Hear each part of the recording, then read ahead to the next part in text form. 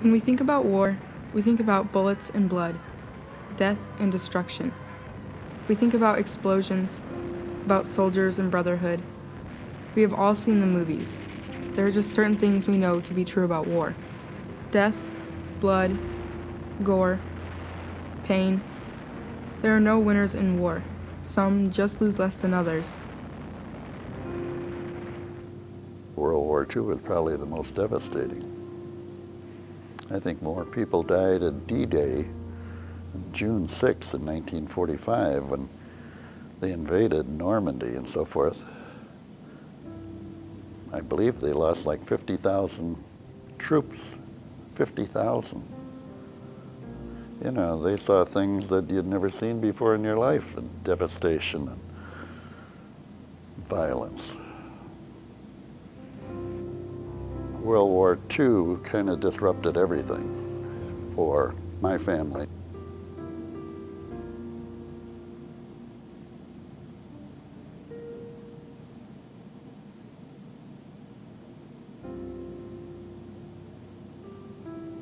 My three brothers, the oldest brothers, one joined the Air Corps. It was then the Air Corps, not the Air Force. And one joined the Navy and one joined the Army.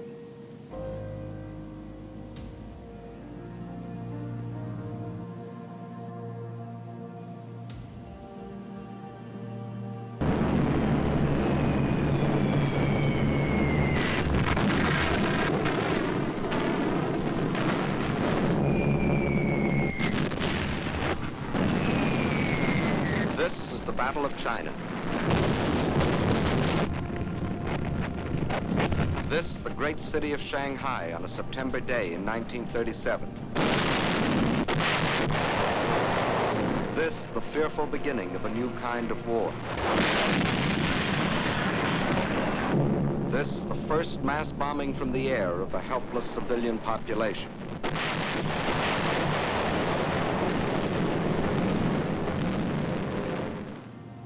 By occupying Manchuria in September of 1931, Japan violated the Nine-Power Treaty, one of the three treaties of the Washington Naval Conference. The Nine-Power Treaty summarized the open door policy, which declared China a neutral trading ground for any nation.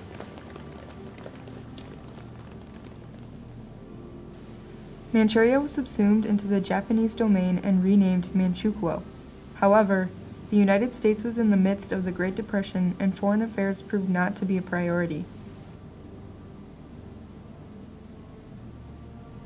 In 1933, Adolf Hitler rose to the head of the Nazi Party and removed Germany from the League of Nations.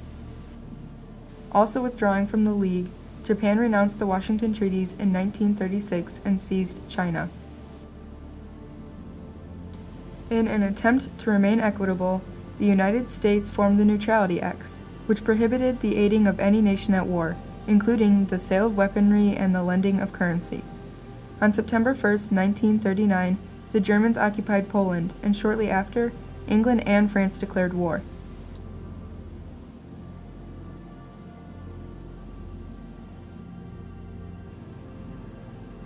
I was a kid, it was fun, you know. The southwest side, 71st and Western Marquette Park it's called. It was a melting pot of various ethnic groups, Lithuanian, Italian, German, Irish. For 2 years, the United States persisted in neutrality until France was overcome by Nazis and Great Britain's navy was at the risk of being conquered by Hitler, which would render the Atlantic a useless barricade between American soil and the war.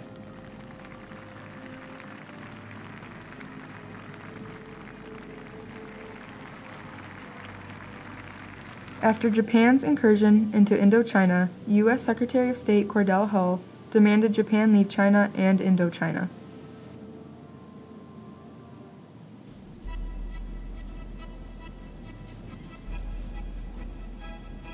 When the war started was December 7th, 1941. I was 9 years old. I was home. We were, all my brothers, and those are the ones that were older. Naturally, I have 4 other brothers, one still living. We had a big household. We had about 11 people living in our house at the time. 2 weeks later, on December 7, 1941, Japan answered the demand with 2 raids on the American naval base in Hawaii. The Japanese mercilessly assailed an American base, demolishing 18 American vessels, destroying 187 planes, and killing over 2,000 of our men.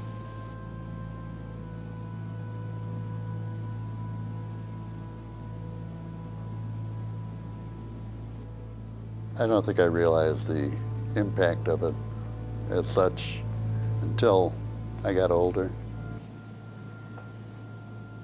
The strike on Pearl Harbor was so devastating, so destructive, that all hopes of United States neutrality was obliterated. On December 8, 1941, the United States declared war on Japan.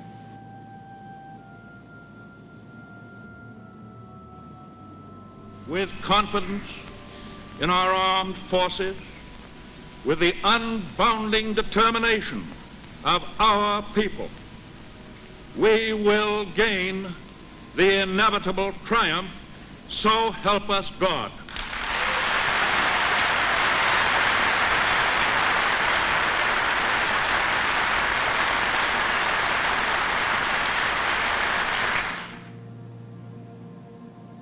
Great change has taken place. China is now our fighting ally, or more accurately, we are China's. Everyone wanted to go join the service. My 3 brothers, one was a medic, one was on a tanker, as a matter of fact, delivering oil and fuel to the other services around the Caribbean and so forth. Matter of fact, he had 2 tankers shot out from under him. He still survived. All my brothers survived, but they all got wounded heavily.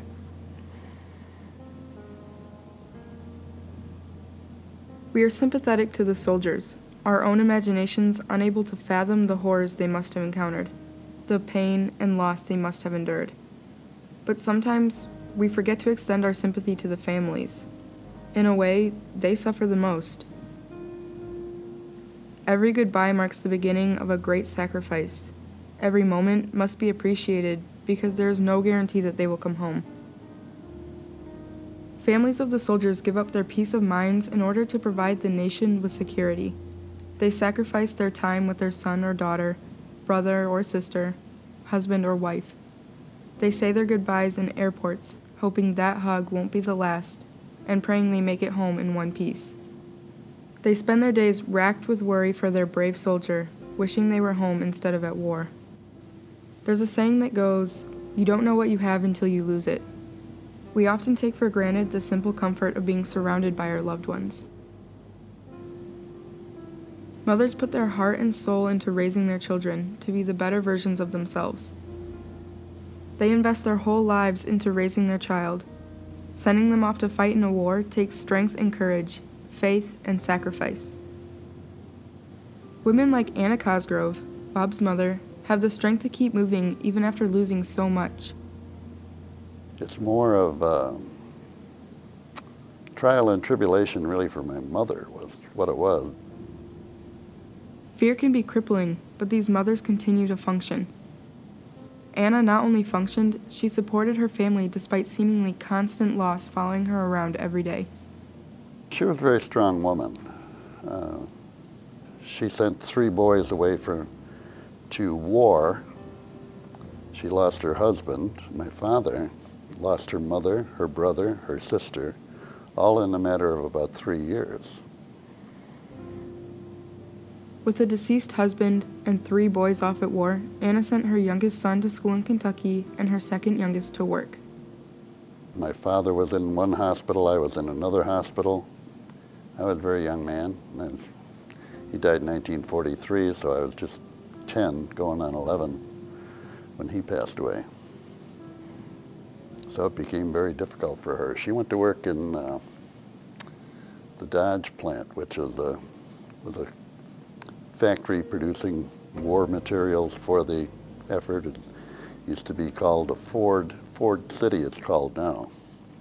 I went to school. My brother had to take responsibility as he was older. He went to work for Trans World Airlines, TWA. And I went to an all-boys school, St. Joseph's Preparatory School. But the exciting part was there were 3 all-girl schools there. Hey, Kane. And we were the only boys in town and such, so Friday night and Saturdays were very nice.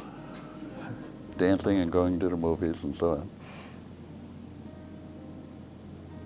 Looking back on it many years later, I thought my mother had to do something with me because my other brother was old enough to work and be by himself. He was 4 years old, almost 4 years older than I. So at that time he was 17 or 18 years old, and I'm 13 or 14. So in order for her to function, she put me in a boarding school.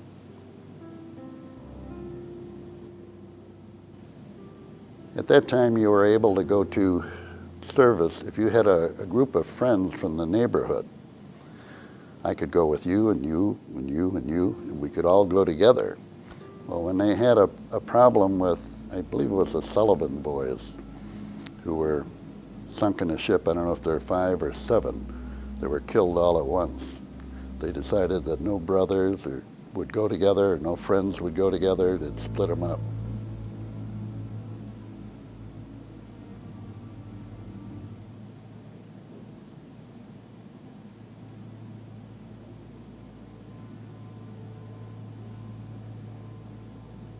I miss my brothers, you know, they used to write. We didn't have email then, or texting, you know, but no, it became a problem as far as just missing your family. Families settle for relationships through letters, and even then conversations are censored. They don't know where their soldiers are or when they'll hear from them. They simply wait for the mail to come and pray it will be news of their safety. You know, one time I remember my mother got a telegram for my one brother, my brother Dick, Richard. He had, they said he was wounded and missing in Wake Island. Wake Island was one of the major battles of the Pacific. However, he was not on Wake Island. He was on WWII Island, which is W-A-T-K-E. So it was a misprint or a telegram of the wrong information. So that I remember was very traumatic for her, thinking he was killed. Like I say, my mother had a knife made for him because they didn't issue him a knife. They had his name inscribed and his number and so forth and his identification. And he sent it back because it wasn't properly made. And they asked him why. There had to be a groove in the blade, because otherwise he could only use it once. He couldn't pull it out. So that's devastating, to think that that's what he had to have to survive. I don't know if he ever used it or not. I really don't care to know.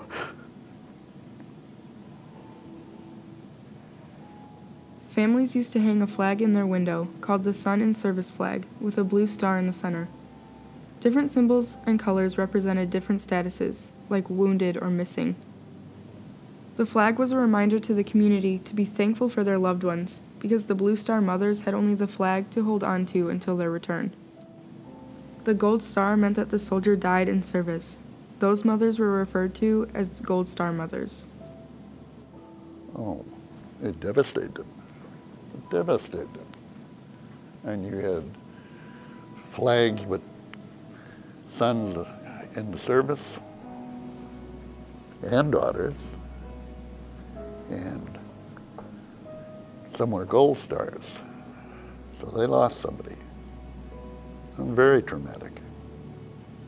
Like I say, I didn't think it was that traumatic for me until now.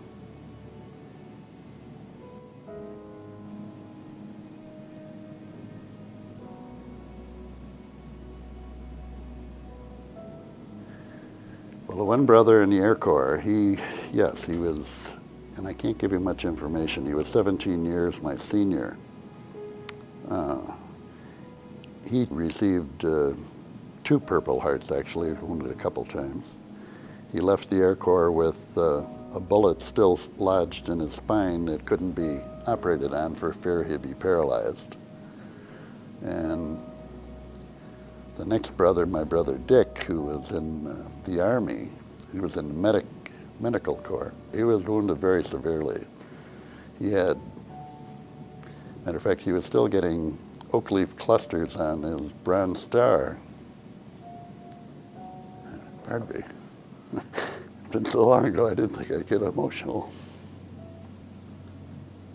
Years later, he had like 4 or 5 Bronze Stars.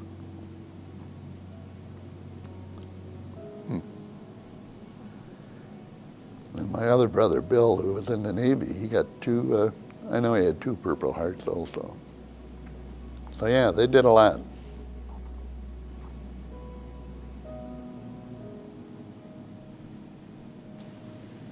The relief families must feel when their soldier comes home is unimaginable.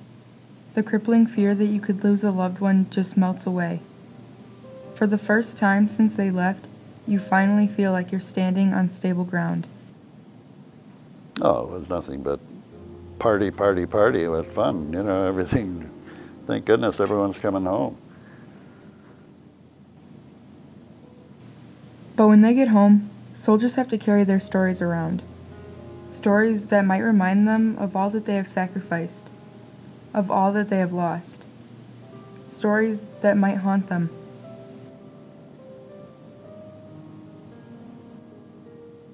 Of course, there are some stories that make them smile, some that remind them of their friends, their brothers, the camaraderie that kept them going. Some soldiers keep all of the pain and grief to themselves. A lot of them don't want to share their nightmares. My second oldest, or Dick, the one that was in the medics, talked to me about it a few times and tried to teach me some judo, which he did a pretty good job. So watch it, Kane.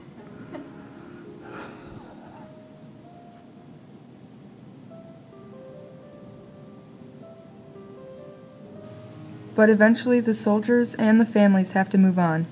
Their lives continue, and all they can do is try to forget the hard times and focus on their better days. Although the wars are different, the stories are different, and our country is different, soldiers remain the same. Through all of the fighting and fear, they make friendships that will stay with them forever. They form a brotherhood that no one else can understand.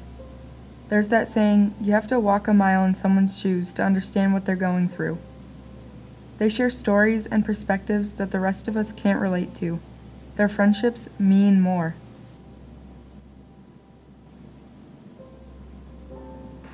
I recall one particular instance. At that time, my mother had a dress shop at 55th and Ashland Avenue in Chicago.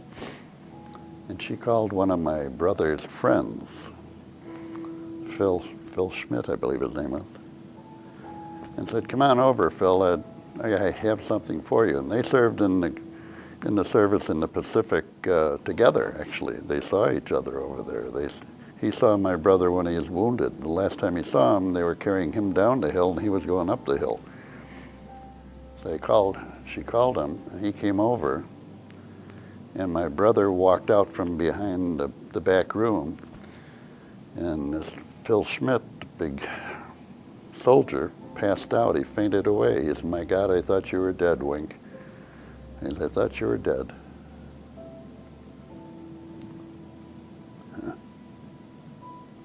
Bringing back a lot of memories.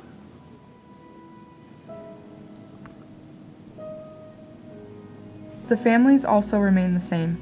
They all experience the heartache and the fear. They experience the loss. The only realization that I had was the fact that it helped destroy our family as such, or move everyone apart. I thought many times, I don't know how she survived. being left with 2 children after having 11 people in the house as such, you know. That had to be totally devastating for her. But she survived, she went through it, you know. She lived, matter of fact, she just passed away in 1983, so she lived till she was about 87, I think, or 89. War challenges everyone, the soldiers, the families, and the communities. You know, you're not always going to make the right decision. Like I say, President Truman at the time I thought had the hardest job going. Why anyone wants that job is beyond me, because no matter who gets it, they're criticized. But to make that decision to drop a bomb, not 1, but 2, and that's the only 2 we had. That's the only 2 we had at the time. If they would have kept coming, they being the Axis or Japanese, Germans, we wouldn't be talking here. So he made a major decision, and he took a lot of flack for it, probably rightfully so in some cases, but it all depends on whose bull's being gored. I have received this afternoon a message from the Japanese government in reply to the message forwarded to that government by the Secretary of State on August 11th. I deem this reply a full acceptance of the Potsdam Declaration, which specifies the unconditional surrender of Japan.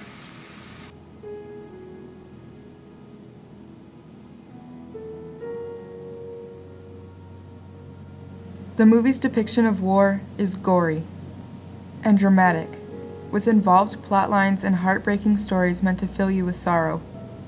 But war is so much more than that. It's complicated and messy. People make decisions, good and bad. Soldiers lose parts of themselves in war, physically and psychologically. And families lose parts of themselves too. Fear and heartbreak will do that. So war is gory and dramatic and tragic. It is not black and white, and the lines are not always clear. The good guys are not on one side with the bad guys on the other. There is no obvious divide between the two. Both sides make decisions that hurt people, and both sides make decisions that destroy lives, on the war front and at home.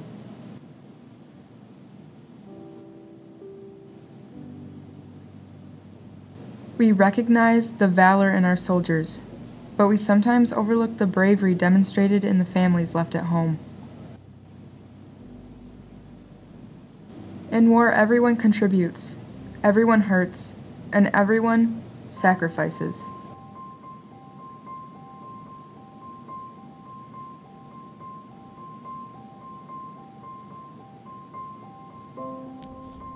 I came into this class as a new student, and I've been a new student before, and I know how hard it is to make friends and to feel like you're a part of something. It was easy to bond with the kids in the class. I made friends that I never thought I would, and I had that sense of community that I loved about my first school.